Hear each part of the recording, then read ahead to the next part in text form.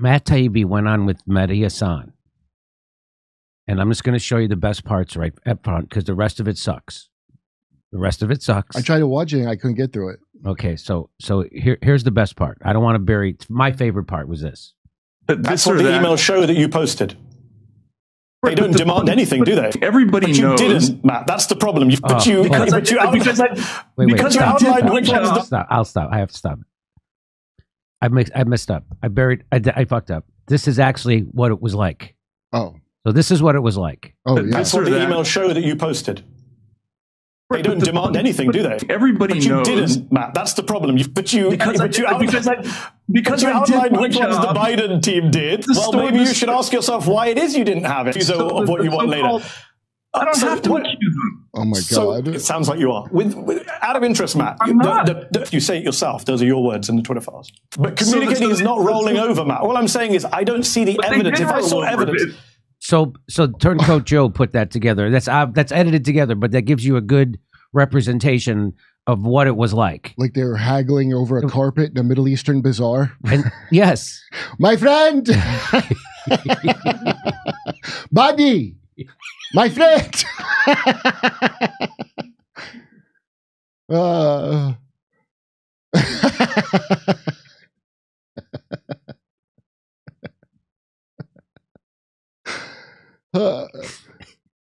So the point is that Mehdi Hassan is a complete tool of the establishment, and he brought Matt on. Matt has the worst judgment and he's the worst at defending himself. What a bad call all the way around. This guy's his own worst enemy. So he goes on this show and he had Mehdi talk over him, and he found 3 minor inaccuracies in his Twitter files reporting, and Mehdi made it look like it totally discredited everything Matt Taibbi did. So Matt gets in here. I want to show you the good part. Here's the good part that we enjoyed. So Matt gets this in. Your own words, Matt. You crossed that line, and Musk has you. Those are your words. The hilarity of this coming from MSNBC, which did nothing but vomit up fake Russiagate stories that came straight from the FBI for 6 consecutive years that you guys still haven't apologized for. Finally, somebody said that on MSNBC. Yeah. Finally, somebody got to say that on MSNBC. So high five to Matt Taibbi. He made a little lemonade out of a bad decision to go on the show, and he got to say that. So that's nice. And they're trying to make it look like, so Mehdi Hassan is pushing that lie that we already debunked from the Congresswoman about that somehow Matt Taibbi already admitted that he shouldn't have done this story. Isn't it amazing, Kurt, what's going on with this? He does a story that reveals the government, the intelligence agencies colluding to suppress free speech, and everybody's mad at the whistleblower. This is why you need whistleblower protections, because even the media is going to hate the whistleblower. He's the whistleblower, and they're trying to make it look like he's doing some PR jaunt for Elon Musk, because Elon Musk gave him access to the Twitter files. It's like, well, how else is he going to get access to the Twitter files? And so they don't want to talk about the story. They want to talk about everything else. They want to talk about how he shouldn't have done the story. They want to talk about this. And why would you not do the story? So he says that. So it was great. Let's hear him say it again. Let's hear him say it. Your own words, Matt. You crossed that line, and Musk has you. Those are your words. The hilarity of this coming from MSNBC, which did nothing but vomit up fake Russiagate stories that came straight from the FBI for 6 consecutive years that you guys still haven't apologized for. I wasn't there in that period, so I've got nothing to apologize. I'm asking you. So he's like, I wasn't there. He wasn't there. No, you're at the news station that did that has been doing that for 7 straight years, making up stuff and repeating CIA talking points and FBI talking points unskeptically. Mehdi, do you think they're not doing that now? They're still doing it. Right. They stopped just before he got there. In fact, what you're doing right now, Mehdi, is you're continuing to repeat talking points coming from the establishment, and you're attacking a whistleblower, which is what Matt Taibbi actually is. Well, I wouldn't say he's a whistleblower, but he's blowing the whistle on the censorship. If you just were saying the thing that happened, honestly, I'm so happy with that. He's doing reporting. Right. So his defense is, well, I wasn't at MSNBC yet. Yeah, but he certainly did write about Russia. So here he is. I defy any of you to read the special counsel's report, meaning Mueller, and conclude that the president did not lie. Lie and lie again. He lied about Russian interference in the 2016 election. He lied about the campaign's contacts with Russians. He lied about covering up the So as Michael Tracy caught that, he says, by April 2019, the metamorphosis was nearly complete. Mehdi found himself desperately pleading for Nancy Pelosi to impeach Donald Trump over his dastardly Russian contacts. In this, Mehdi has become a passionate believer in Robert Mueller, but from the left. So here, then in March 22, it happened again. His funniest tweet ever. The tweet that got him inducted into the MSNBC Hall of Fame sealed the deal on his Peacock's streaming show. Probably got excitedly DM'd to Democratic House staff. The journey, dear friends, was complete. So Michael Tracy did a funny Twitter thread about how he went from an unknown Al Jazeera reporter to becoming an MSNBC host and all the propaganda you have to do. And this was part of it. And then this is the latest. Deeply disappointed to see the Palestinian parties in the Knesset boycott Zelensky's speech and blame NATO, not Putin, for imposing this war on Ukraine. No excuse for this kind of awful behavior. So he turns on the Palestinians. So he's showing you he's willing to do that. Can you imagine having to write propaganda on spec, hoping to get a job? Right? That's what that is, right? Hoping you get picked from all the submissions. So there he throws Palestinians under the bus and forwards the lie about Ukraine war. Here's another one. Mehdi Hasan's defense for saying zilch about MSNBC's Russiagate propaganda is that he wasn't there at that period. Now that he is here, he's taking part by exploring issues such as, did Russian trolls undermine the 2017 Women's March? That's literally a story he's doing. Now that he is there, this is what he's doing. Oh. So this is who these people are. And that's why it was so, what a bad decision Matt to say. Who the fuck is advising Matt Taibbi? He's got bad advisors and his own picker is horrible. To go on this show, you thought this was going to go good for you? You didn't know he really. So anyway, here's one more part that I liked. Here we go. I have to leave it there, Matt. Thank you for appearing on the show. What about your Hunter Biden story? Appreciate your time. I don't think I've ever written about the Hunter Biden story, so maybe you should apologize to me for putting words in my mouth. You said at the beginning I put words. I never said a word about the Hunter Biden story, but we will be right back. I have to leave it there, Matt. Thank you for. So, well, he did talk about the Hunter. So first of all, the first thing, what he's doing is I never said a word about the Hunter Biden laptop story. So you were silent on the entire media's censorship of a true story in order to swing an election result? You were silent on that. So that's what he's admitting, but it's not even true because he did write about it because Aaron Mate caught this too. He said, here's Mehdi Hasan tweeting about it. A reminder that both the Murdoch-owned Fox and the Murdoch-owned Wall Street Journal turned down the Hunter Biden laptop story, and the reporter who wrote the story for the Murdoch-owned New York Post wouldn't put their name on it. But sure, it was a liberal media conspiracy to suppress it. So there he is endorsing suppressing the Hunter Biden laptop. He did write about it. He wrote about it publicly for his followers. There it is. He's a reporter. He wrote on his social media conveying his reporting to his followers, just like Matt Taibbi did his Twitter files reporting on Twitter. Here's Mehdi Hasan doing the same thing, and then he lied about it. But he wasn't. He didn't say anything about it. He lied. He did say something about it. There he is. That's with his blue check saying that. He's saying that. He's not saying that in a text to a friend. He didn't write that in his diary. He wrote that with his blue check public Twitter account. And then down here, he says, even if every word of the New York Post reporting on Hunter Biden is true, every word of it, it still wouldn't equate to 1% of the corruption stories involving Trump family members, Trump administrative, So then he excuses, even if it's true, I don't care that they suppressed it. So he's okay. First, he lies and says they did it, and that he said it should be. This is Russian disinformation. And down here, he's saying, even if it isn't, I don't care. Let's suppress it anyway. Yeah, that's a common, that's called the old Sam Harris. Boy, the irony. The irony. Mehdi and Sam Harris would see eye to eye. Eye to eye. And so here is Mehdi Hasan, and he's on this is when he's trying to make a name for himself in England, and he goes at the Daily Mail newspaper. Watch this. He says that they're causing division in the country. They hate Britain and they hate gays, and watch what he says. So let's have the debate about who hates Britain more, because it isn't a dead Jewish refugee from Belgium who served in the Royal Navy. It's the immigrant bashing, woman hating, Muslim smearing, NHS undermining, gay baiting Daily Mail. He called it all those, the woman hating, gay bashing, gay blah, blah, blah, the Muslim hating Daily Mail. Well, the interesting thing was, after he said that on television, I think this guy, or the Daily Mail, revealed that he had recently sent them a letter asking for employment to the Daily Mail. He was at the New Statesman at the time.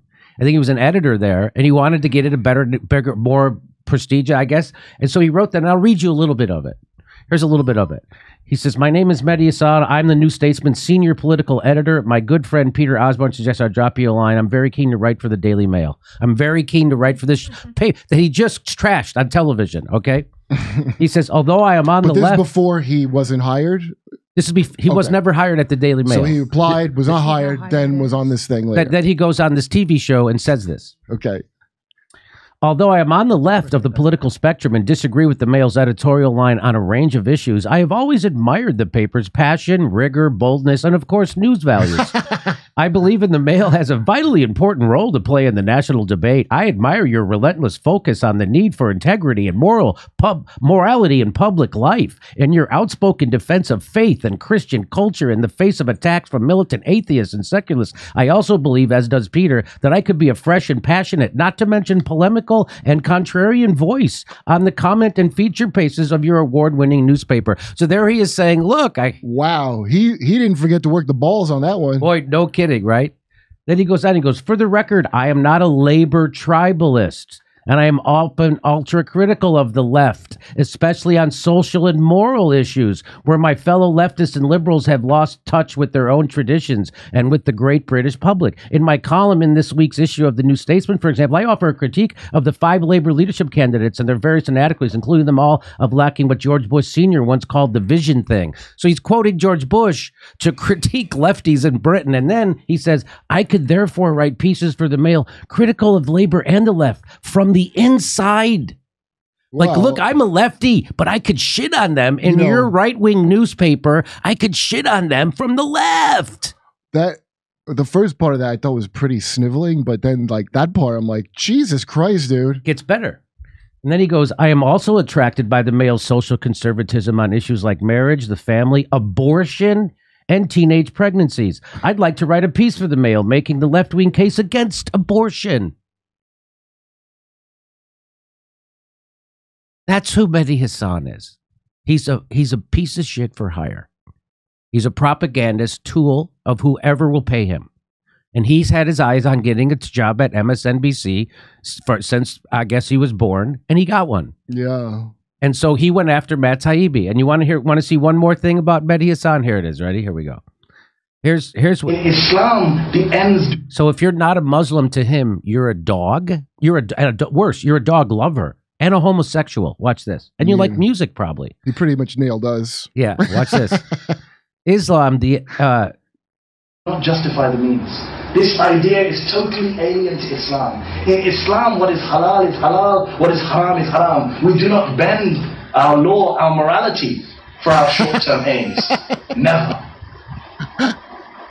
And we never lose the moral high ground. If we know anything of Shias of Muhammad, as Shias of Ali, as Shias of Hassan, as Shias of Hussein, we know that keeping the moral high ground is key.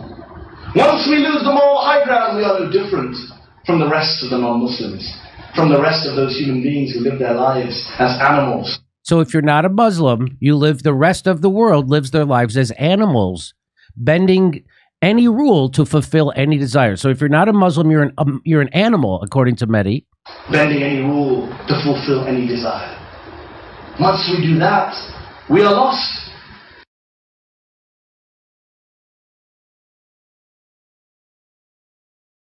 Is that it? To believe is to know. To disbelieve is not to know. That is what it fundamentally comes down to. It is to remain ignorant. To cover up knowledge. After all, kafir comes from the root word, which means to cover up, to conceal. The kafir is the one who covers up that knowledge which is clear. Like the Twitter files? The French Orientalist scholar Lamens, he once wrote that the Quran is not far from considering unbelief, disbelief as an infirmity, as an illness, as a disease of the human mind. Subhanallah. Non-Muslims point this out. How does... Here we go. So if you're an atheist or a kafir... Of course, the kafir, the disbelievers. The disbelievers. The atheists who remain deaf and stubborn to the teachings of Islam, the rational message of the Quran. They are described in the Quran as, quote, a people of no intelligence. Allah describes them. Not of no morality, not of no belief, a people of no intelligence. Because they are incapable of the intellectual effort it requires to shake off those blind prejudices, to shake off those easy assumptions about this world, about the existence of God. In this respect, the Quran describes the atheists as cattle. As cattle, as those who... So he's calling you, if you're an atheist, that says the Quran describes them as cattle. Cattle! Well, if it's any consolation, he doesn't mean anything he's ever said. Here we go. And do not stop and wonder about this world. All of these ulama unanimously agree that at the very minimum, if Yazid was not a kafir, then at the very minimum, he was a fasiq, a transgressor, a breaker of Islamic laws, a corrupt individual, a tyrant, a killer, a drunkard, a dog lover, a music lover, a homosexual, a pedophile. Some people call me Maurice.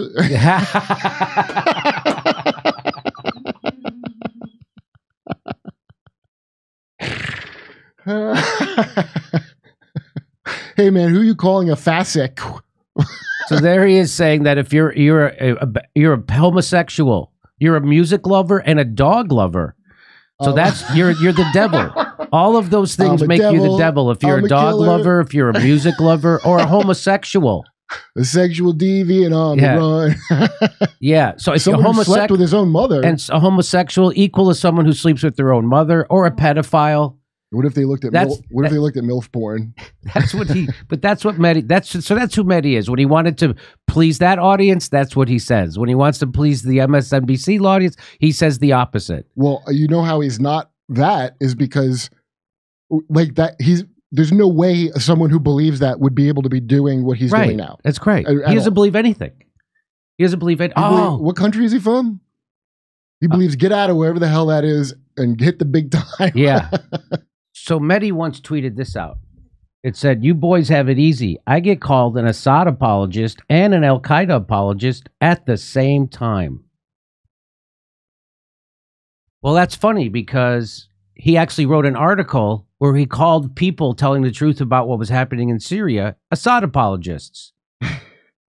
And I said, that's weird because you literally wrote an entire article smearing anti-Syrian war activists and truth tellers as Assad apologists.